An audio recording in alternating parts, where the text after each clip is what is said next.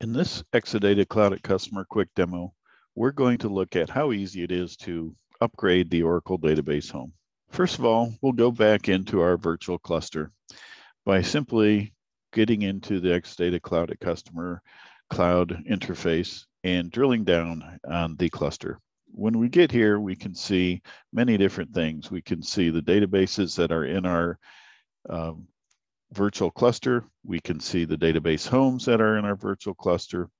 And if we drill down into the database home, we can see that it has a database available created there. We can click on the patches and look at the different patches. So you can see here in cluster 5, we have grid infrastructure, VM cluster patches for the January and October release updates. And we can see we have database home patches as well.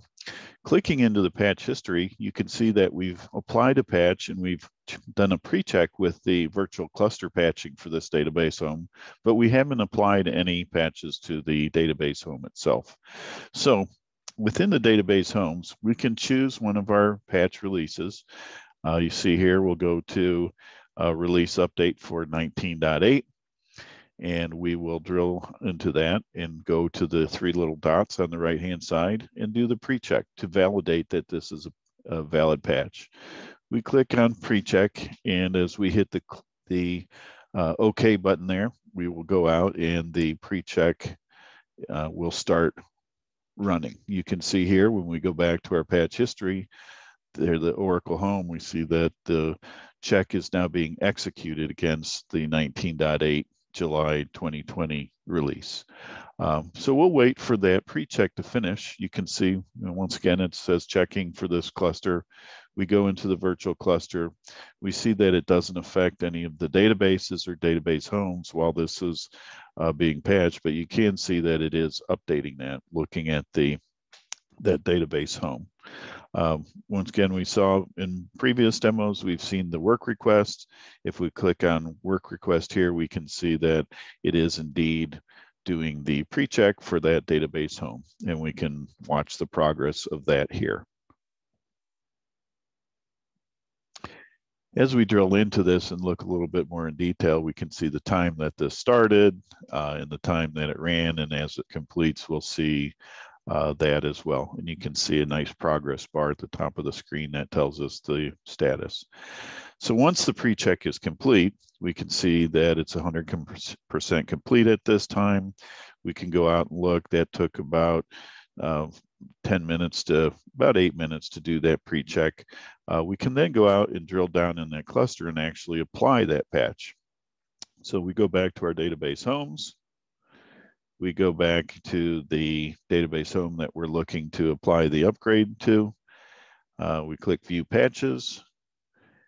And as we get in here, you'll see that we have the 3 available. We know that we've checked, and we'll double check that we passed the pre-check. You can see here, we look at the history. It's been completed and passed. So we'll now go and click on the 3 dots and hit Apply the Patch. We hit Apply Patch, and this starts applying the patch to each node in the cluster. It will start with node 1 and go to node 2, and then go to node 3, and then go to node 4. So we'll click here on patch history. You can see that the patch is applying. If we go back and simply look at the patch, you see that the database home is now updating. At this point, it's turned yellow, so it's updating. And at this point, you can look at the database homes from the virtual cluster page, and you can see here that it's also showing that the database home is being updated. If we look at the work request for this database home, you can see that the patch process is applying, and you can see the spinning wheel up here for the latest patch showing that it is actually applying.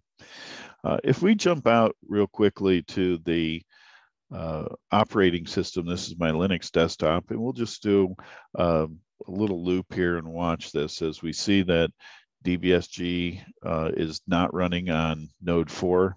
That's instance 2. We can see it's now stopped on node 2. As we patch node 2, So basically what I'm showing you here is that we can see that we have a rolling mechanism for patching the different instances. So you can see now it's down on node 3. And once that's complete, we come back and we can see that the apply home patch has been completed. It did it in a rolling fashion. We did this in about, it took about 40 minutes for the cluster to all 4 nodes to be patched.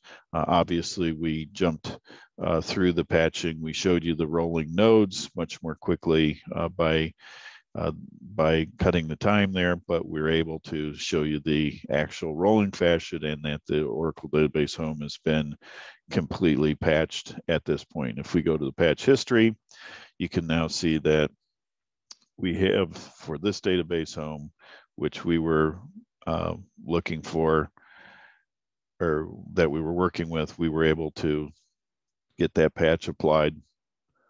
And see, it's now available. We look at the patch history, and it says that this has been applied. So with that, we have come to a completion of how we can upgrade our database environment from 19.7 to 19.8. In this case, the database nodes were patched in a rolling fashion, and we were able to keep the database up during this time for activity. This concludes another quick demo.